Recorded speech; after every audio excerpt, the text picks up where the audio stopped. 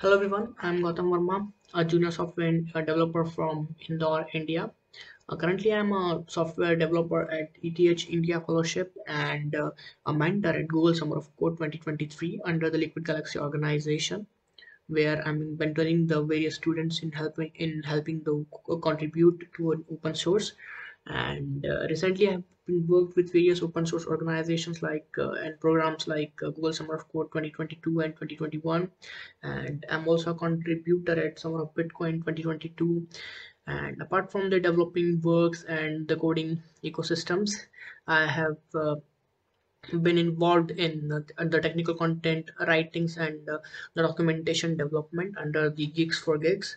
And at there, I develop lots of content for students who wants to learn core concepts of programming languages and wants to learn more about the technical stuff. At there, I have designed a lot of technical content for a student and help about 10,000 students to understand the core concepts of programming languages and the networking stuffs. Currently, I'm a pursuing masters from Devi Ahlia University and in a final year and going to graduate in 2024 in April.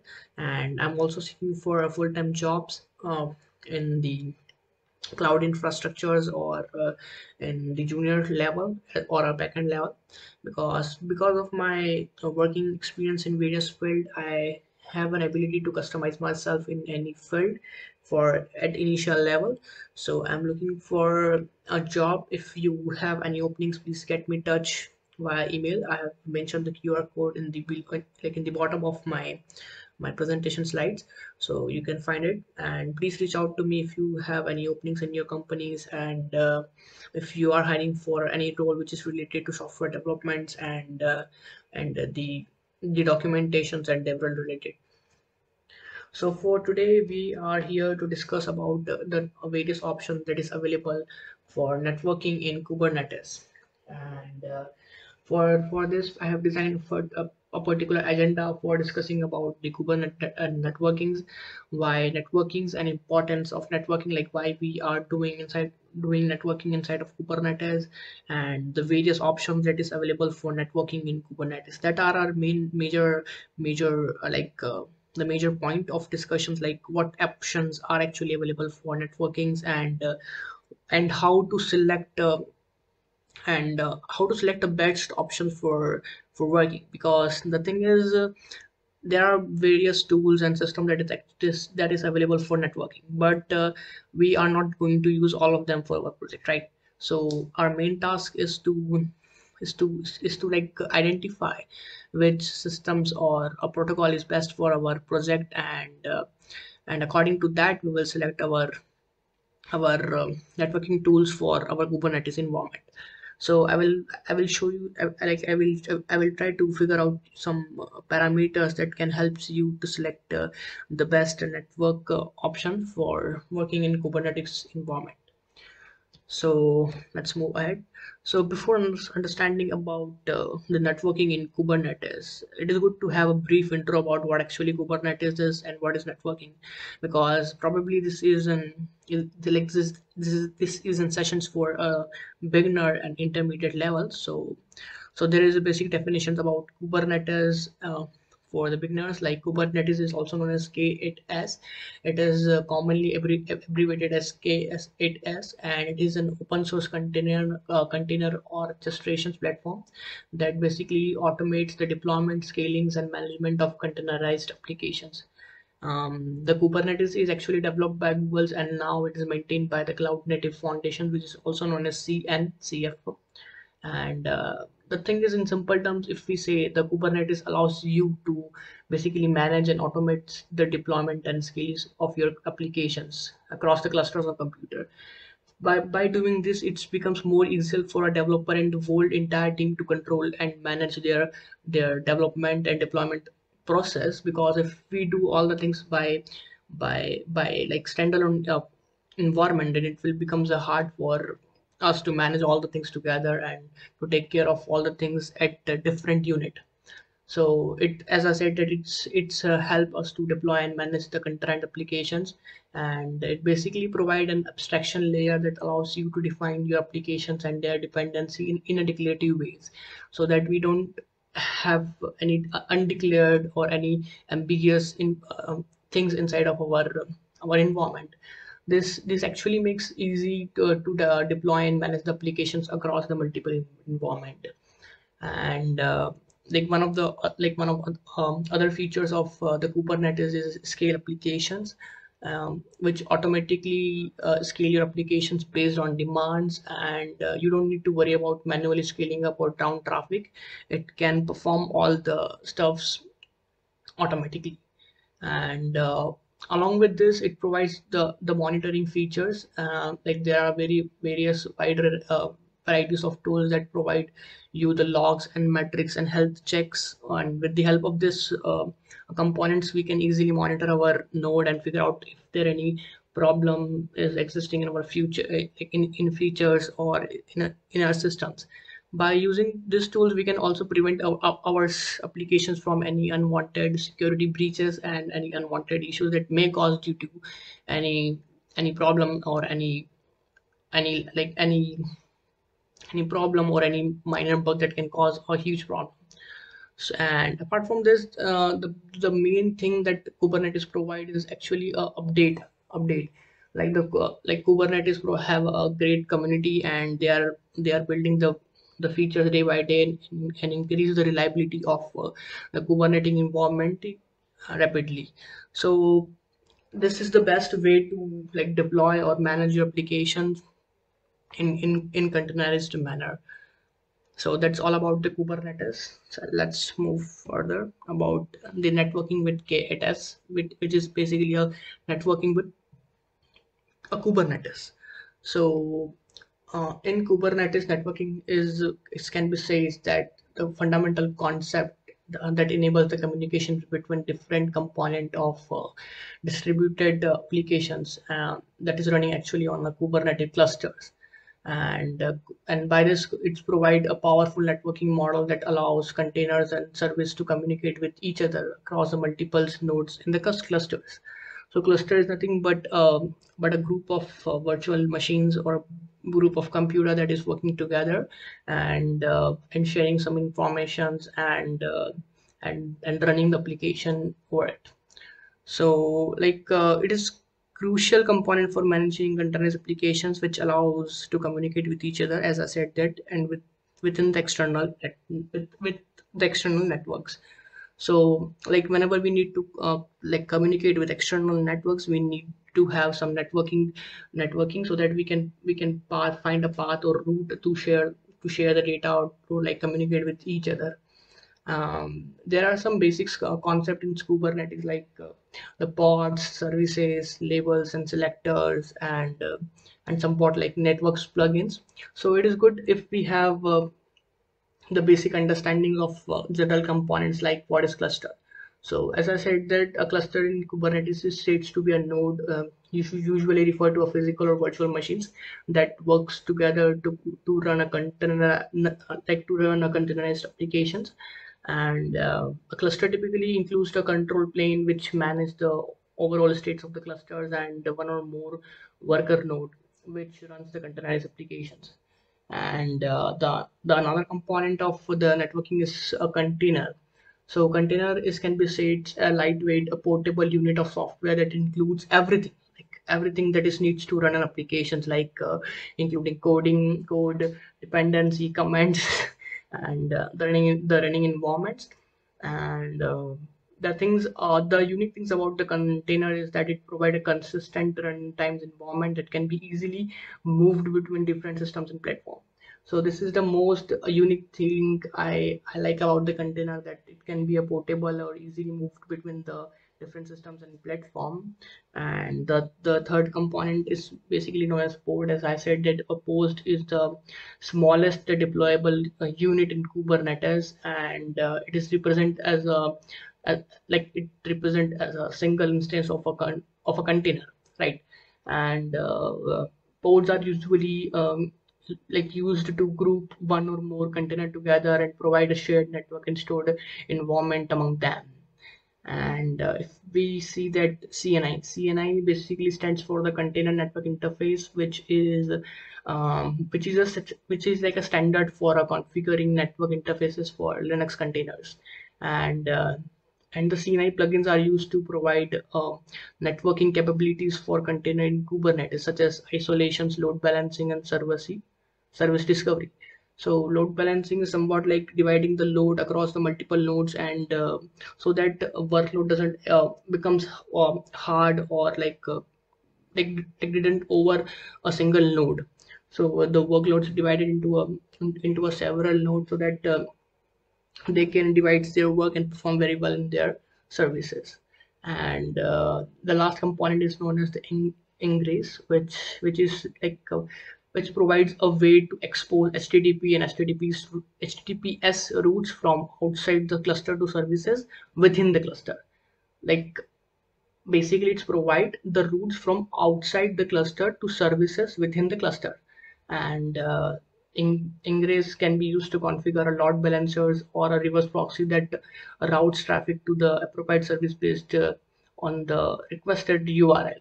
So like this all are the major components that is required while we do a networking with Kubernetes. And yeah, that's all about the networking with Kubernetes. So now you guys might be thinking about why we need networking and what is actually importance of networking in Kubernetes. So the thing is, networking plays a critical aspects of building and deploying the containerized applications in Kubernetes. And there are some reasons why networking is important in Kubernetes. Firstly, it provides the communication between containers, because without containers, like there is no means of communications, and like no sharing of data between the containers and cluster that is actually deployed across the multiple nodes. So they need to have a communication with each other in order to provide a like conceive applications. And with the help of networking, it provide a way for a container to communicate with each other, and even if they are running on different nodes. So yeah, networking is essential for having a communication between the nodes and containers. And it's like if we use the networking, it's provide the supports of load balancings. And as we all know that the load balancing plays an important role while we are running applications, or like while we are running a big applications of our systems. So Kubernetes services can be used to distribute network traffics across a set of ports, and by performing the same functions. And this provides a load balancing capability that can help to ensure that applications are responsive and available for a user to use it. So that's the all reason why networking is more important in Kubernetes. So yeah, here the main part of our presentation starts, and hopefully you guys are enjoying my presentations. Uh, so let's see in these presentations we will discuss the four options that are available for networking in K8s, that is the Ciliums, Calico, Flannel, and Vue. All these four are the open source and managed by the different organizations.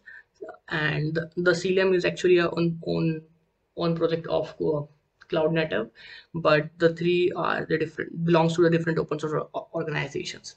So it is good if we talk about one by one what actually Cilium is, and the use cases of Cilium, the features of Ciliums, and the architectures of all these options. And at the end we will discuss on how to select the networking options while which is suitable or desired for our project.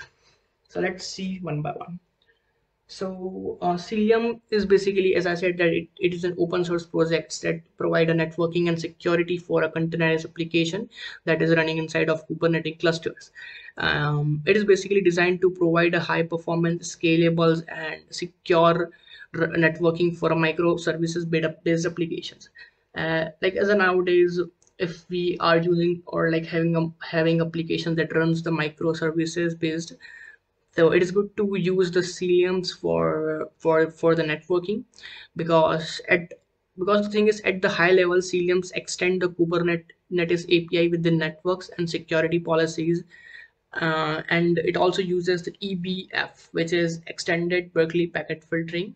And this basically provides the fastest and efficient packet filter forwarding, which is actually a need in the today world to like to to to to do a packet filtering in an efficient manner and also provide the forwarding mechanism. And this basically also allows Ciliums to provide the advanced networking features like service discovery and the load balancing and network segmentations. So if like the thing is, the Ciliums provide the more than enough advanced features to handle our applications and to provide the basics or advanced network that is actually required for running the big or the heavyweight application that includes a lot of microservices. And apart from the security features like microsegmentations, it also have the encryptions and hopefully you guys are aware of that, the distributed denial of services. So Ciliums have and the protection policies against the DDoS, and it provide our applications from such types of attacks. And as you can see that it provide the features of service load balancings and scalable Kubernetes CNIs, which means that we can scale up, scale down the applications without having any like major problem, or without having any complexity while scaling or scaling up, scale down the Kubernetes CNIs. And it also provides the features of multiple cluster connectivity. It means that if we wants to connect our cluster with any with another cluster, then we can easily do that uh, with the help of the Ciliums. The things which excites me the most about Ciliums is it's provide the more than enough informations for a developer who wants to work with it, and they have a really in detail information about each and every features they provide. Like if user wants to provide a multi-cluster connectivity in the systems, they have their separate documentations for this, and inside of this they have like more than enough information about how you can cluster your connectivities with multiple clusters.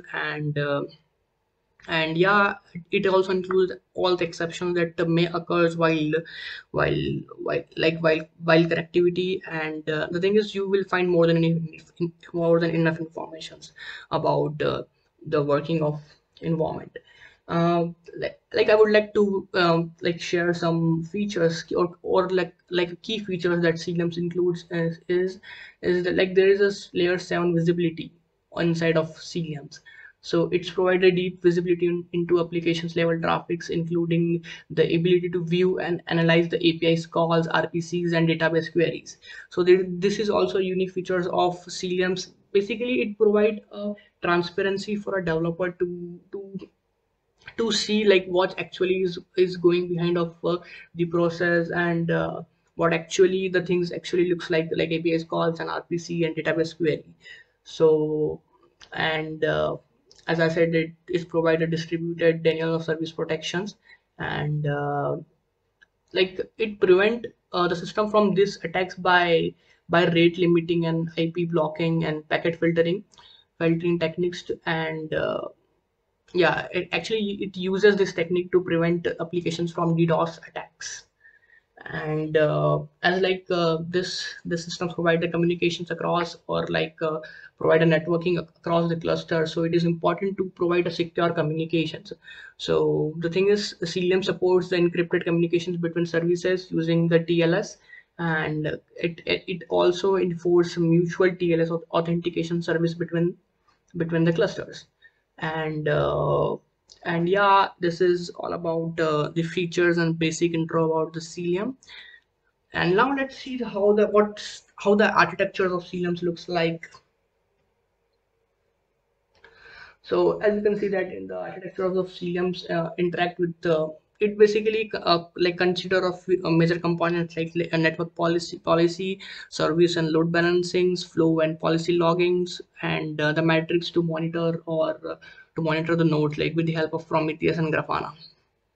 And like this architectures work in the flow, like users interact with the Kubernetes API server to deploy applications or to modify the network security policies for the applications. Then the Kubernetes API server communicates the changes to the Cilium network policy engines. Then the Cilium network policy engine process the changes and generate a set of networks and security policies. And after doing this, Cilium agents programs eBPF to enforce the policy for all incoming and outgoing traffic to the contractor running as a node. As traffic flows between the container in the clusters, eBFF filter and forward the packet forwarding to the defined policies. And the thing is, if the packet is blocked by eBF, the Cilium client logs the event and can optionally send an alert to an external systems like SIEM, or like a logging solution which is provided by the Grafana and Prometheus. So this is all about the architectures of the Cilium. So another options for the networking is Calico, which is developed by the Tigera, and it's provided like it is also an open source networking options and provide security solutions for containerized applications in cloud native environment. And it provide a highly scalable, flexible network fabric that connect the container applications running on a multiple nodes and clusters. This architecture is basically based on the distributed control plane, where each node runs an agent that communicate with another agent to distribute the network policies and routing informations. And the major features of this tools is interpolability, network policies, and optimized performance. And like while we're talking about the network policies inside of Calico, it provides a full Kubernetes network policy supports with work with the original reference implementations of Kubernetes network policies, which means that this is more aligned with the this tool is actually more aligned with the network policies which is actually originally implemented by the, or like originally adopted by the Kubernetes. And one more thing about this, it also supports the wirecard encryption. So it can be said that extended version or extended um, term that provide a high network policies for and high network securities in the communications. And it provide the interportability, which means that it will be able to work with the non Kubernetes workloads also. So it means that it is compactable, it is like more compactable as comparing to the like another tools. So here the architecture states that we are having the two nodes, node 1 and node 2, which is connected via the control plane nodes. Inside of node 1 we have the Calico, and inside of node 2 we also have a Calico which enforcing the policies with each other. So there is a basic working features of the Calico. This diagram states more than I explain about the Calico. So the another option is Flannel. So Flannel is also a network fabric that actually provides the communication between the container applications. And the things is the it overlays networks is implemented using a variety of backend options, which is actually including the VXLAN, which is virtual extended LAN, and UDP protocols, or can be said connectionless protocol, user data packets. It is actually the ideal choice for a medium-sized Kubernetes cluster or a medium-sized project without having any complexity of advanced features. Suppose if we wants to work with, like we are working with a project which do not require any advanced working or advanced involvement of networking, so Flannel is a good choice for use. And there are some components of Flannel is like Flannel ID, etcd, and encapsulation method. Flannel ID is nothing but the main daemon that manage the Flannel networks on each node in the Kubernetes clusters. As you can see that in this diagram, there is a Flannel ID which representing the complete node, and here we have also Flannel ID which representing this node. And etcd is basically a distributed key which is store which is stored by a Flannel to store and retrieve the information configuration about like the network configuration information, like what is the IP address of systems, and the configurations which is usually come inside of networking. And the third component is encapsulations method, and this method is basically used for routing and IP packets between the nodes, and that actually includes the UDP and XLAN and host DB. So we can say that these are the major major components of the flannels, and this options is basically great choice for a medium to small size projects which do not involve like any advanced or like any like which do not involve any advanced networking. If we want to work with some basics component, we can use the flannel for our test. Although flannels have an capability to perform or handle the high project and large project, but it is good for a small and medium sized project, or can be said that ideal for a small and medium sized project. As we can see, the cluster which are having the flannel ID, and they are communicating via XVXLAN tunneling. That is a virtual extensible LAN, which can be a virtual extendable. For this presentation, that is ViewNet, and it also helps to communicate um, to perform a communication between a cluster in Kubernetes. It basically create a virtual network that's connect the Docker containers across multiple hosts and provide the DNS, IMAP, distributed virtual firewalls and other subsystems. And it is actually a system that is more attached with the Docker containers, and like it also automates the recovery and enhance the securities of the communications. This basically provide a major three features. Like according to me, it's a major three features for working environment and desired or like needs in the working environment, like multicasting networking, encapsulation method, and resilience and scalings. Resilience and scaling is the concept which is provided by the ViewNet to resilient and adaptable, like to provide a resilient and adaptable containers network that simplifies the connectivity and security for distributed applications across a diverse environment. So resilience is more like important, or important while we are doing a networking, because in like while doing a networking, it is okay to share communications, or to share information between the nodes, but apart by like along with the sharing and communication, it's also to provide a great security while having in the like communication. Otherwise there is no make like otherwise it makes no sense in the today world. So it is important to have a resiliency and scaling inside of network options. And apart from this, it provides the multicasting networking also. So it uses a multicasting DNS and GI mapping to efficiently perform the multicasting inside of the network. And the other thing is it provides an encapsulation method also, which is VXLAN, with the help of the VXLAN encapsulation method to create an overload network for connecting the containers with each other. So this is all about the ViewNet, and now let's took the final opinion and the final point about the presentation, like which one is the best options, and how to select the networking options. The thing is, like all of them are working very well in their own manner. The thing is, what actually you need and your project needs to have inside of for working. Each of them having the great security, each of them provide high reliability, each of them have their own working environment, each of them having great community supports, each of them having uh, having a pattern of their working. Each of them represent uniquely in the network options. So basically you need to select according to your according to the desire of the project and according to the requirements of projects.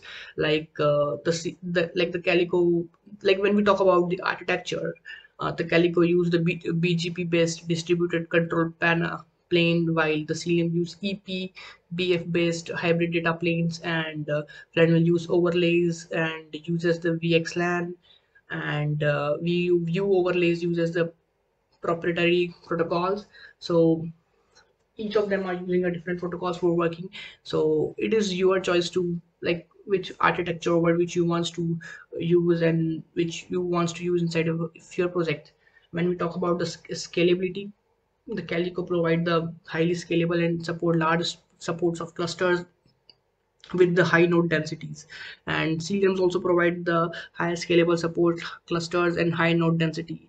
But while we're talking about the Flannel, we have the limited scalability for a large cluster, as we discussed that it is a ideal choice for having for project from small to medium. And Vue also provide the highly scalable supports large and high density nodes. And while we're talking about the security purpose, and like Calico supports the network security policies, encryptions, and workload identity, while the Ciliums have the ports of zero trust networkings and supports the EBPF based quality informants. This like Cilium basically are like more like it's provide a more security as comparing to the other other networking options. And if we talk about the Flannel in the in the respective of the security, it provides the basic security features which provide the supports of network isolations and the encryptions of the communications. And views provide the advanced security features and policies, workloads, and the workload identity, and also having a network policy encryptions. So you have need to define the policies for this and use accordingly to your project's requirements and needs. We have some other parameters also like performance, easy of use and integrations, community supports. While we're talking about the performance, like the Ciliums, Calico, and Vue have the high performance, and because of their architectures and the encapsulations and like packet processing methods and microprocessing service, while the Flannel having also having having a good performance if we use the if we use Flannel in the medium or a small term project. But if we use Flannel in the high or large project, it might create a big problem for like no, not actually the problem, like heavy weight or it may affect the performance if we use the heavy weight, right? And thing is easy of use and integration is a Calico provide a good integrations with the Kubernetes and the cloud providers, and it is also to easy and deployment and configuration also. And the Ciliums provide a good integration with Kubernetes, ISO, and other tools, and it is also an easily deployment and configurables. The thing is, the things about the Vue is also similar to the Calico and Ciliums, and the Flannel is also lightweight and simple, and it is also easy to deploy and configure. Like there is no any hard or there is no any any problem that cause while using or while integrating this tool, because all of them are having a great documentations and community supports. And the things are already updated, and all the bugs are actually they are removing from if there is any bug or any issue, or they are actually continuously developing or removing the issues from the code base and providing the best solution for the user who are using this networking tool inside of Kubernetes. So the thing of best choice overall, I will say that it's all depend on you, like which tools you want to use. Because my personal view with my personal opinion for all of them are really good, because all of them are having a great and unique functionality. It's all depends on the requirements of projects, right?